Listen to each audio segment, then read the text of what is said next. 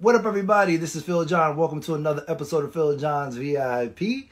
Thank you for joining me every Wednesday night. I'm glad you I'm glad you're stopping by every Wednesday to join me. Right after my show at 8 o'clock, at 9 o'clock, I want you to go over to the brothers of the Gentleman's Corner. Those brothers are going to be talking about some good stuff. These guys are a group of men that come together and they talk about uplifting stuff. They talk about issues that relate to men of us at a certain age. And they have a young brother there that also contributes to the conversation.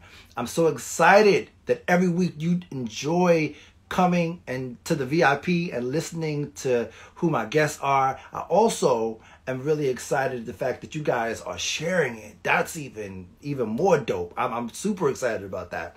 But more importantly, tonight's guest, I just can't wait to get it started. She is the girl from the Q Borough from Queens, now living out in LA. She has been featured as a lead dancer in Michael Jackson, Remember the Time. She has choreographed videos for Mary J Blige. And yes, she is the producer and host of BET's Rap City for 7 years. Some of you may be still old enough to remember that. Yes, she is. It is Miss Leslie Segar. We lovingly know her as Big Les, and I'm so excited that she has joined me. She is an icon, a cultural icon.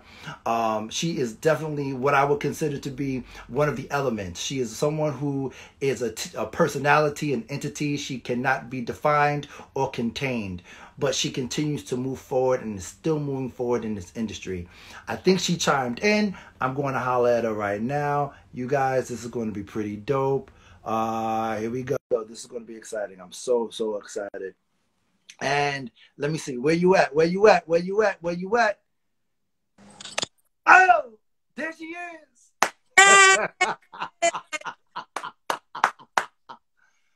Hi. Liz. How are you? Les, thank you so much. How are you? I'm good, and I appreciate, listen, the love and support that you give me all day, every day. I feel like you have pom-poms in your ear, and I am in your hands in the air, and I'm so grateful and thank you. I do. And let me just start by saying this too, because I spoke about this a few years ago, but I just wanted to say it now to you and publicly. I first met Big Legs when I was about 16 years old. It was the Black Spectrum Theater. And at that time, they were doing a movie called Let's Get Busy. It had just been done with Dougie Fresh. And they were doing the sequel. And I was part of the youth theater company there. So we were doing auditions. And Les came in. Les and Josie. And this other guy. I don't know who the other guy was. But they came in. And I remember them reading for it. And I was like, wow, And there was this buzz about, them being dancers. But one thing I can say is that you have been one of those people who I've always looked at and that made me feel like it gave me license to do the same as you. Because to see you go from Queens to I see you dancing on Soul Train, then I see you in Remember the Time. And it just kept going. Your career just kept flourishing and going. And I always say, if there were two people from my community where I grew up that really inspired me, both were women. It was Tashina Arnold, because I remember her from Fox. Yes. I remember Tashina when she grew up on Fox and Inwood, and then you from the Black Spectrum Theater. So for me, there's always those people that come in your life that you watch from a distance, and it's like, wow, you know what? I think I can do it too. Thank you for being that light for me. Thank you. And it's not often that I hear men say that. You know what I mean? So I'm totally honored, humble, grateful, thankful. I'm just like, that girl from Queens who had dreams. Literally was like, I could not keep still, and my cartwheels, took me to And my mom, I say it all the time, still to this day, is scratching her head like, how did this happen? How did you break all the furniture in the house and get a full scholarship to college and dance across the stage in Italy and all? Like, how did this happen? And she's still like, what? Where did it all begin for you? I mean, I can name so many places. We're from the generation where we actually played in the street. So learning flips in the park and all that other stuff. And I was a tom girl. I'm still a tom girl. Sporty Spice, I call myself, because I can't keep still and I love climbing on things. And teaching myself gymnastics in the house. And then I'm also a child of the YMCA, so my mom put me in a class there. She had put me in a trampoline class first, and the instructor was like, she's really good. You need to put her in a gymnastic class. And, you know, for a gymnast starting at like 10, 11 is very late. And literally within a year, I was competing in national competitions. So the YMCA nurtured me. They helped me get a gymnastic scholarship to Springfield College. Being a New York City club kid, you know, roller skate, handball courts, into the club, 14, sneaking in. But you could always get a fake ID in New York, and I didn't look my age. So, being around all the elements, and you know, from the park to the jams, and like being in clubs at the circle and the battles and all that other stuff. Like And the Q Club, I'm still, you know, I was in high school. Everybody was going to the Q Club. I never went into the Q Club, but yeah. So all those things are like all make up who I am. You know? Yeah, I mean, I think that back in those days, I can just remember being surrounded by just talent. And I think what have come to be popular culture now was really just kind of like the community back then. You know, like you said, I remember the jams that I couldn't go to because I was too young. But I remember just a ball of creativity being around me at the time. And I'm sorry to cut you off. Driving, I like grew up in East Elmhurst, Corona, Queens. In East Elmhurst, you know, Kid and Play are a little older. They went to school with one of my siblings. Me and DJ, but we all hung together. So between Love Bug, Kid and Play, the Disco Twins, the Super Lover MCs, like all of them were in my neighborhood, and we grew up together. Gay Positive graduated from high school together. Like all of us, all the talent and all that energy, but it's still all the essence of like our concrete jungle. You know, the style, the fashion, the savviness, the street smarts, the book smarts, like all of that makes up all of who we are, and just being brazen and bold for it. Do you think, because I always say, like, looking back, I feel like we were raised in such a concentrated area without social media. So it gave that opportunity to kind of fester and nurture one another. Oh, absolutely. I mean, you absolutely were influenced by, you know, the crease in the lead jeans that somebody else had over there, and the bomber jacket that somebody else had over there, and the name belt that so-and-so had on, and the fresh Pumas that so-and-so had on, as well as like the moves that, you know, Crazy Legs, or whoever was. I'm loving it. I'm loving it. Yeah. All of those things. And that's what's hard, like with living in LA, as much as like I love the sunshine, the fact there's no winter, spending so much time in your car, you lose your sensibility of awareness. So when I get home and I'm like walking the streets or train, your sense filtered with everything. You're sharp. You hear sounds a mile away, and somebody singing, somebody moaning, somebody throwing up, you know, somebody running. You hear footsteps. You got to go. The beat's playing. Somebody, like, you hear all of that. So when you live in your car so much in LA, it senses a little bit, and you have to find other ways to like nurture. I remember you hanging out at KG's house in Jersey during one of his backyard barbecues. Do you remember? For those of you who know Pookie Wigington, he runs the Laugh Factory chocolate sundaes, and Pookie's like my homeboy, but I didn't know Pookie did gymnastics, so he bet me one day that like I couldn't do backflips out on the street in front of KG's house. I was like, what are you talking about? So he went like off 3 back handsprings, and I was like, I got you, kid. And I did like round over somersault, and he was like, oh, and everybody he used to have the best parties at the house. Oh my God. Yo, you've always been fearless. I think that's one of the things I've always admired about you was your fearlessness. And your approach to everything that you touch. It just seems like you're like, I even watch you now, it just seems like you're a machine. You just keep reinventing yourself and reinventing yourself. Like, what drives you? What continues to drive you? You know, I come from a family of women, right, who are just very self-sufficient, independent. Yes, we love our male partners too. We just, you know, we're there to build you up because we say we're independent, we want to do things for ourselves, but we like to bring stuff to the table. You know what I'm saying? Like, we like to keep our arsenal full. My mom and my grandmother, I don't ever want to disappoint them. And they just, you know, them and my gymnastic coach, having a gymnastic background as an athlete where you are trained under certain parameters, discipline, there are no shortcuts, you know, that's kind of like the gift that you give yourself. I'm not here to like do it on your own, take somebody out and steal somebody's gift. It was already anyway what's meant for me to be me. But I actually, as stressful as it gets to get to the journey, I actually look back and enjoy the process and the journey. Sure, I wish that somebody would give me that $1 million contract or whatever right now so I can exhale. But when I look back at all the projects in between and all the things and the auditions, I wouldn't change it for the world. I really wouldn't. What have been some of your biggest disappointments in that journey?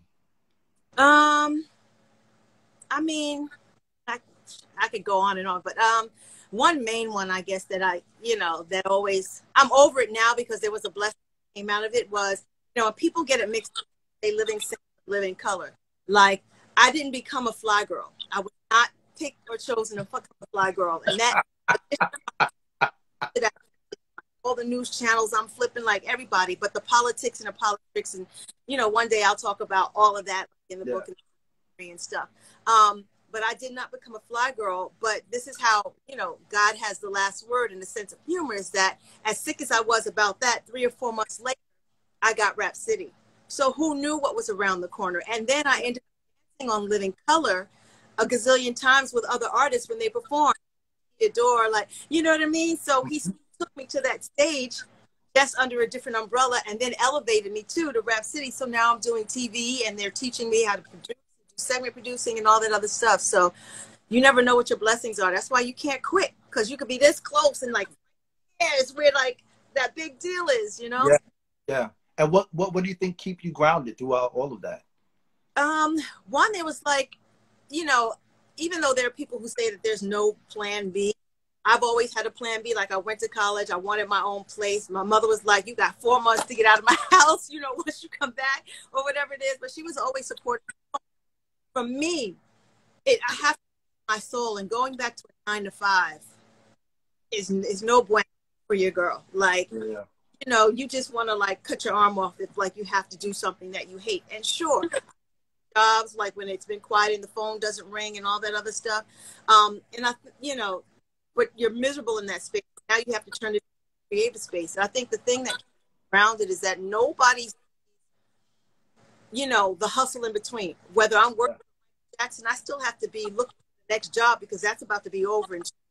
Right? So the hustle is like a hamster wheel. You can't stop. You can't get complacent. You can't get comfortable. They're dancing on your ass, learning tricks, trying to come for your job. There's the next, like, there's always something. So you have to keep moving. You don't have time to rest. And there's so many things. Like, even you mentioning how we met, I forgot that I was even there because I was so enjoying the moment. You're so busy looking for the next job and the next gig. Right. You have no choice but to be grounded. And I don't care what anybody says at this level of, or any level of entertainment. There are days when the phone does not ring for anybody. I'm sure Mel Denzel will give you stories upon stories, and you have to know what to do in that space. And when you work for yourself, as much as you hate a 9 to 5, you end up working 24/7. So it's exhausting.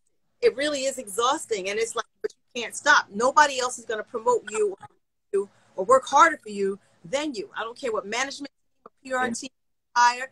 Nobody's going to work harder for you than you, and that's the truth. Amen. I want to ask you a question, because this is a problem that I have. This is sometimes always a roadblock for me, and maybe it's a stumbling block for you. I don't know, but I want to know if you can get through it. I am big with schedules. Like, I'm a planner, right? Mm-hmm. Everything is color coded in my Google Calendar, right? So we know that in this industry, things change minute by minute. Right. How do you deal with not getting frustrated at those times where you was planning on a job or planning on working on a project, and for whatever reason, at the last minute, that project just kind of like changes for you? At the beginning, it was really hard because, again, I'm so regimented from gymnastics that my biggest pet peeve, and my friends will tell you, I cannot stand late. I don't like late, and I hate people to keep me waiting. I think it's the most disrespectful thing ever. But yeah, production happens as it does, whether the star gets sick, truck, that was supposed to make it to Madison Square Garden, got stuck in Phoenix. And so it's like, things happen. Yeah. So you have to learn not to hold on to it. And one thing I learned, and I forget, I think it was he who shared this with me, that, rejection is God's protection. So when things don't, it's like they're saving you from something. You weren't meant to be there. Whether it was that plane crash that happened with so-and-so that you were supposed to be on that flight, or, the shootout that happened, like, you just don't know. and you just kind of be like, well, you scheduled or it wasn't meant to be, and you have to find peace with that. I tell you, I'm trying to. I'm afraid of myself because I want to get a huge amen to that. that is the truth. So you're deep rooted in your faith. How has your faith helped you push through? Because I know, you know, for those of us who have been in it for some time, I've come to discover that there are pretty dark energy around it. Sometimes it can get through it. But again, that all starts with your family too, right? So it starts with your family, and you know, whatever you believe in, giving you these gifts, and say thank you out loud every time I wake up, and you know, for my sight, for my smell, for my cognitive, for my breathing, for being healthy, for being cancer, all those things, and for what my body gift that you've given. And especially when those times get dark, that's really the person or the people or the spirit you kind of go to find some peace. Even if it's just not talking to anybody and shutting down, something is going to matter. The universe, you have to realize the universe is taking you to where you've gotten so far. So there's something out there taking you to the next step every single day. And I just happen to be a strong believer. For me, I don't know if you can see my 1111. It's upside down. I noticed at a young age, I would see the clock of multiples all the time. Yeah. When I wake up at 4 or 5, 6, like I see it all the time. And I just kind of like, once I started realizing what that was, you know, I feel protected and safe and at peace. And at the end of the day, you know, and not to take it left, but like with people with this vaccine, whatever the case, everybody's day on earth is already written in the book. So if the vaccine is supposed to kill you, then that was already supposed to happen. If the car that hits you was supposed to, you know what I'm saying? So it's days. I just ask that it happens in my sleep when I'm 100 and after I'm loving on planet Earth and I'm not ready to go. You know, and but I think you get so much anxiety if you start building and living like that about what if. And it took me a minute. Like I didn't even go on vacation for a long time because I was afraid, oh my God, an audition's going to come and I'm going to miss a phone call and blah, blah, blah, blah, blah. And then you realize, well, if that job is meant for you, it'll be get back, or you can just flight and come home early. Like, you know what I'm saying? That's the rationale of it. You know? Amen. It's true. It's a hard lesson for a lot of us to learn, but when you realize that whatever's meant for you will never pass you by, it takes a lot of the load off. No, absolutely. And I think media is doing such a disservice to those of us artists who are in the quiet times when the phone doesn't ring, because then you start looking at other people's careers, like your peers. Yeah. How did he get that job? Or how did the person who doesn't have as much history get that job? And you start beating yourself up. You start doubting yourself. You start doubting your skill and your worth and your everything. Like you don't even, I'm sure the wheels were spinning, especially in COVID, you know, and to see people thriving before, just people who came in the game after, who've blown up. Yeah. And all that other stuff. It's sickening. And you know that they have this much talent compared to you, or they have the blood, sweat, and tears. But you know what? This is the journey that God has given me, and I'm walking this path. I keep questioning it. You know, that's why I chose to do this platform, and I chose to use my platform. People were trying to tell me for a long time to do something with social media. And I'm like, I'm not the kind of guy that's going to get on there and talk about like what I have for dinner tonight. That's not what I'm going to do. But instead of sitting back trying to complain about why I didn't get a job, or why is my agent calling me, or why isn't my agent submitting for stuff, I said, you know, there's so many people that I have access to that I want to celebrate. Mm-hmm. And I want to use my platform to do that, because celebrating you makes me feel good. And having the opportunity to say to you that, wow, you know, back when I was 16, you inspired me. Like, you gave me license to be like, yo, I can do that too. That means a lot to me. And I'm just happy to have the opportunity to say that, because a lot of people don't know. You know, we live our lives and we don't really fully understand that although you're living it for you, you're also living it for everybody else and people you don't even know who's watching you. Yeah, my mom would always say, you better do the best that you can. You never know who's watching. And your reputation is all you ever have.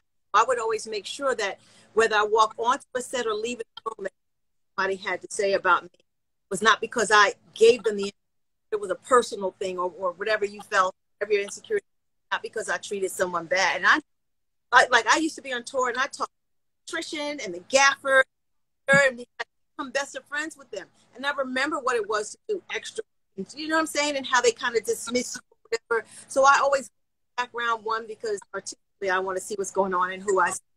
But because we're all on the same journey. And again, you don't know if that person who's doing extra work is the next Tarantino, you know? Right, right, absolutely. So what was it like working with Michael Jackson? That was probably one of the best gigs on the planet. Like, you just kind of yourself because you dream about it, right? And I remember my first concert ever in life, Jackson 5, when they were at the Garden. And I was really small, but you remember it because everybody loved Michael. And that just kind of happened where we got a phone call. Some of us dancers, like Washington Square Park, broke as all hell. Everybody got auditions, and we found out, I think it was like on a Wednesday or that the audition was Saturday in Los Angeles. So I had to beg my mom for money. I was like, Mom, please, please just get me a flight. I actually stayed with Fatima at the time. She made it very clear that, you know, the director was the final set. And my mother, thank God for her, found the money, gave me the flight. I got to LA. About 20 of us got out there. And John Singleton was somebody who championed dancers. He really knew like a lot of New York dancers and just visually knew everybody. So once he saw that we all showed up, he was like, game over. So they made it really good for us and gave us per diem and stuff for weeks. And, you know, to roll up to Universal Studios and not be there on the tour, like downstage and be able to every day and have a dressing room and wardrobe with your name on it was like magic. So to see these gates and to be walking through is like unbelievable. Yeah, and rehearsals for about 2.5 weeks. We didn't rehearse with Michael until like a day or two before the shoot. Michael had private rehearsals, and so when Michael came in to show us the routine, when his was on a whole other level, like he was and we're like, wait, what? Right. Like that. So we had to go back, rework, step our game up, get it together. And being around him was really dope. I mean, you know, he was very protected in regard of we had to sign, you know, paperwork, size of a book, and don't look at him, don't talk to him, like all that crazy. But as most artists do, the dancers, you know, the cool kids who just don't care and can't stop moving and are always in the corner working on new moves and have their own style and their own fashion and stuff. And Mike kind of like gravitated to us and hung out with us. So to hear him like, you know, curse and stuff, be like, nah, man, fuck that.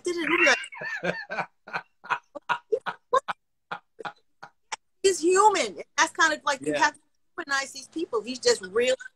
You know what I mean? His blood is the same. He pees standing up. We hope, you know what I mean? Like, so. Yeah, that was dope. And just to move on to getting Living Single, because it's like there's to have that show open and to see you're like that fifth character. Well, I wish that, you know, Yvette and all of them thought I should have been the neighbor upstairs too, because they never let me audition for that show. But getting that job was listen, I wanted to work with Otis Salid, who was the directographer. You guys know him from like old days where he did Good in Black Hair and I Don't Want to Be Alone Tonight. And the Wiz, right? I don't know if he goes back that far, but I don't know that early.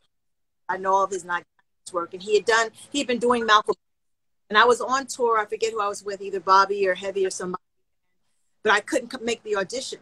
So I got back. They had already started rehearsals, and a friend of mine was dancing for him, and they were doing the Lindy Hop, which is just like my desired style of dance, and women were just athletic and flipping and being tossed all over the place, dresses and everything. So I came to the rehearsal. She introduced me to him. They were too far in that I couldn't just like jump in. On the cast. So somehow he got my number and I get a phone call, kind of looking at the phone like, this ain't Otis. What? You want me to do what? And he was like, listen, I got this idea. I don't have a job yet, but I have this idea for this new Queen Latifah show. They need an intern. Perfect. I don't see anybody else doing it. Can we shoot? I was like, absolutely. A chance to work with Otis Salid. What are you kidding? So we go under the Brooklyn Bridge and we're there for like 9,000 hours. And, you know, I'm doing all these back flips and front flips and all this other stuff on cobblestone till the sun comes down. And you know, when I see the final edit, I was kind of disappointed. I was like, there's no gymnastics. There might be a version or two that has a front flip or something, but I was like, but the master that he is, need all of that. Of course, Right. I wish Right. 4 hours in, but you know, and the fact that I'm still having conversations about it or can turn on my TV and still see it Yeah. later, I'm like, oh, like it's the gift that keeps on giving, you know? So, and of course I keep trying to do the routine and I'm like, it wasn't a routine, it was a freestyle. People are like, teach me the routine. And I'm like, it wasn't all freestyle. He just pieced it together. So that's a gift. And I hope if they ever bring that, Yvette Lee Bowles will let me be like neighbor upstairs. In the reboot. or rehearsing with somebody like an artist and, you know, work that into the storyline or something. So we'll see. Now, you know, putting my little bio together, I couldn't help but see that it was very hard to define who Big Les is to the culture, because Big Les is such a cultural icon that I don't think that you can be labeled. You know, you can't. If there's hip hop, you're there. If there's television, you're there. If there's film, you're there. So you've contributed so much to the culture. Just how does that make you feel? When people say that about you? Well, it's crazy because people would give me a hard time about it. You know what I mean? Like it was easy for the men, somebody like Puffy, to go and wear 20 hats and do 20 different things. Or the women, it was completely different. You know, people think that once you're a dancer, that's what you can do. We're really most expressive people and in tune with our bodies as far as staging and awareness and stuff goes. And me, gymnast, even more. I've been around 1,000 times and still tell you where I'm at. I also remember watching early in her career, and of course having my mother in my ear. Listen, can't dance forever, can't backflip forever. What else you gonna do? You're gonna go, right. You know. And I broke her heart. I got into a 5-year program with my gymnastics scholarship. I opted out early, so I was going to go for in physical therapy. But you can only compete for 4 years, so I was out, going to Broadway, gotta go. But you kind of like, so seeing her evolve into producer, director, actor, I was like, this is the trajectory I need to go. And I say this all the time, be careful of the things you say aloud, because God is truly listening. And in high school, I wanted to be a journalist, journalism classes, and I fell in love with it. And then there was one class that I just hated. I was like, oh no, I'm going back to sports medicine, like whatever. But, you know, radio and television come into my life, and here I am in a journalistic platform, which is my go-to, like writing and all that, which is great for me. So, you know, as I get older, there's ageism, sexism, and all this other stuff. I'm moving with the time. There's no other about it. And as much as like, as I can still backflip, and you see me, I'm doing trampoline and all. This body hurts, so I still get it in there. But it's like, woo, we have wear and tear going on, you know. So I have to elevate and evolve. Like those are my two key words: elevation and evolution all the time. So, and I'm hungry for it, like really, really hungry. Is there any chance in the near future that you'll be producing film and directing film? Well, I have, and you know this, I've been on my dance documentary, really before COVID use and stuff going. And then that really kind of put a halt on stuff. And as much as I do some interviews, get Zoom and everything, just the quality and stuff was kind of shoddy. So I'm at the stage now, got our sizzle reel and I'm funding and trying to get some of these, give me some cash so I can get this and maybe like a trilogy of some projects done. It's really about some of us fabulous dancers of the 90s, that kind of a, you know. So yes, that's the next move for me. Yeah, I'm looking forward to it, and I feel like that's going to be the next avenue for you too, because I think that now in this industry, as far as film and TV, I think that women of color, their voices are being called for. Yeah, yeah. It's necessary now for your voices to be heard and your stories to be told through your perspective. Yeah, and if I get that chance, I'm going to fight really, really hard to the passion project. And somebody talking to about this deal just asked, so are you trying to make a point, or are you trying to, right? Because even though this is about money, but most artists are point telling their story, and I had to Les, scratch. really quick, one more thing. Your mic, I don't know if you, I feel like I'm starting to hear it like go in and out. Oh, I don't have a mic on. Oh, yeah, I'm like, okay, cool. Sorry, I think it was the Wi-Fi maybe that because The you Wi-Fi, called. okay. And I'm like, it's hard for artists to decide. You know, we're sensitive about our shit. We love that creative story and all of that stuff, but ain't nobody trying to be broke around here. No. That you make about who's getting this footage and how much control you're going to have and all this other stuff. So tossing and turning at night trying to figure that out. So I guess I'll cross that bridge when the paperwork comes, you know. That's good. I'm looking forward to it. I think it's necessary, you know. And moving in with your name as EP, executive producer, and directing projects is going to be pretty dope. And there's so much content. I think one of the things through COVID, a lot of people did, as far as I know for myself, is that we wrote a lot of stuff, and there's so many different stories that should be told. And I think that women are just going to take it over. To be honest. Me too, because as much as there are so many writers and so many stories to tell, Hollywood is remaking every damn thing over and over and over again. And I was like, oh my God, how many Halloweens do we have to see? Right. It is what it is. Let me in the door, please. Absolutely. So check it out. I got my 5 questions that I usually ask every guest that come on. And like I said, you can answer them any way you want to, you know, but I do it for everybody. I call it my Oprah Winfrey Super Soul Sunday questions. So myself and Joe Claire just interviewed. I ain't never scared. Come on with it. All right. So what do you know about the industry now opposed to what you didn't know when you first entered? Oh God, where do I start?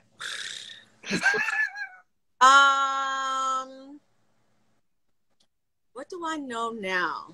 I mean, I could give you like the shady answer about like how, you know, there's a difference in your friends and acquaintances and what people have, all that other stuff, and really nobody's an advocate for you but you.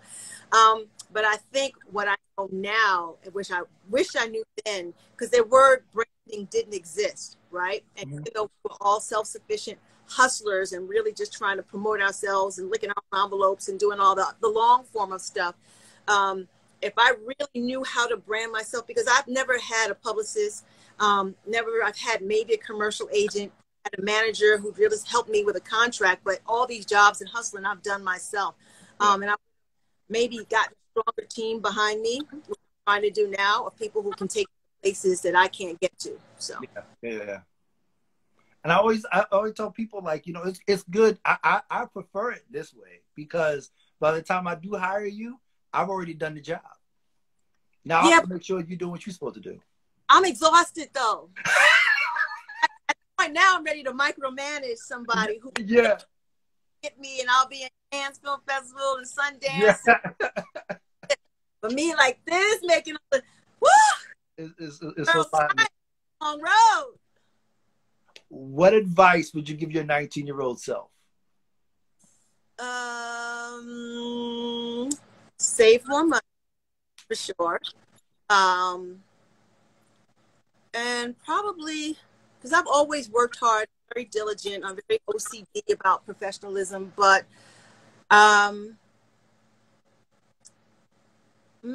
far as this career goes, probably should have, you know, there's that saying, right? It's not what you know, it's who you know. Yeah. But there's also that saying, it's not who you know, it's who knows you. So I would have made it a point for that more people of power to know who I am. Yeah. That's that. Yeah. I feel that one. Definitely. What feeds your spirit? Ooh, music, dance, sex, good food, money, shopping, more dance, like adventurous stuff really feeds my soul. Like I jump out of airplanes. I'm doing trapeze, like all of that stuff excites me. Traveling feeds my soul. Passport queen, get out of here any chance I can get that feeds my soul. You and Jeanette Branch, man. I told JJ, I said, listen, I said, you talking to you, I feel like jumping off of Burn the Bridge talking to you. Absolutely. It's that energy you get. And you know, you see men do it a lot, but it's really exciting when you see women do it because it's just like, whoa. And it's especially, so uncommon. well, I swim like a fish, and most Black women are like, oh no. I put a baseball hat, whatever. So yeah, right. I dive, I bungee jump, and I live for all of that. JJ's my girl. We're club kids together. Shout out to JJ Branch, man. Appreciate her. She's definitely been a very important influence in my life, and definitely continues to be so. That's right. We kicked it at her wedding. What am I saying? Right. I told you, I don't even remember it. That's a Sagittarius for you. Sagittarius will not remember nothing. All of it. Because I be floating around, talking, chit-chatting, and he did what? Was there alcohol involved? Right. All right. So, what do you want your legacy to be? Ooh. One that, well, for one, I want to be in the conversation with, you say dancers, and you're talking about Debbie Allen and Paula Abdul and Misty Copeland, like talking about dancers and Martha Graham and all of them. I hope when you talk about dance that my name is in the conversation. For sure. I want people to say that she was professional, that she worked hard, that she wasn't a sellout, that I never got on my knees for a job, and then I was always confident, and then I worked hard. Good work ethic. Was fearless. Yeah. That you are, definitely. What are you grateful for? Oh, everything. Oxygen. Seriously, like, especially, yeah, always. The gift that has been given in this book to do what it does. You know me, one of my goals too is to be a female action hero. And, you know, even though I still got a couple of flips left in me, I'm not at my prime, but I still can. Right. But I had to say to myself that you've been a superhero this whole time, flying through the air, doubles, triples, whatever, the whole time, like in the physical sense. And I was like, oh, yeah. Yes, I have. So I'm grateful for the gift and all that this body can do and has taken me to see other parts of the world, like this gift of dance and gymnastics. And I'm grateful for my friends, my real core friends, who on the days when I don't have a job and I'm in front of a TV screen with a mic in my hand on the red carpet, whatever, like, are still my ride or die people. So I'm grateful for that. They may be small, but they're mine. Right. You don't really know how important that is until you're at a point where you can't do anything for anybody. Absolutely. Like, I just remember, even like in between my jobs, you know, it's crazy. It's like when you're dating and you got a man, everybody wants, but single, nobody's around. So it's the same thing with work. Right? When you don't have a job, you can't get one. But the minute you get one, then everybody come host this, or whatever. And I remember, like, all the radio stations get tickets and invites, everything. And the minute, like, the station gets sold or you move to another, it's like those invitations disappear. Those phones, I'm like, hey, I'm still the same girl who's been working hard for 20 years. Can I come to that party? Well, right. And that's, I learned not to take personal. So, you know. And at some point now, people like don't even call, you know, because they always. Yeah. But I've learned, and I've made it my business too, that if I truly care about someone, to always check in. Yeah. Because it's in those moments where you don't see them, and they're not on social media, and they're not working. Those are the moments that they really just need to say, hey, what's going on? You good? I'm just checking on you. Yeah. I don't want anything from you. I just want to make sure you're good. I tried to do better at that. Like, and I say, you know how you see something, you're like, oh, call them. And then you forget it. Or you see something else, forgot to call them. I need to call them. And then somehow 2 weeks later, they call you.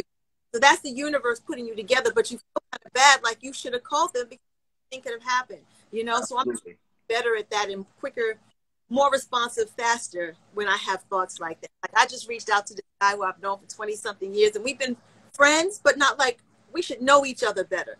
And he just crossed my mind, and I was like, let me try and get to check on him and see what's what and doing. And you know, all of that. I'm the one who keeps all of my friendships together. Like, which is a good thing because all of my, like, from Girl Scouts, yes, y'all, I was Scout all the way through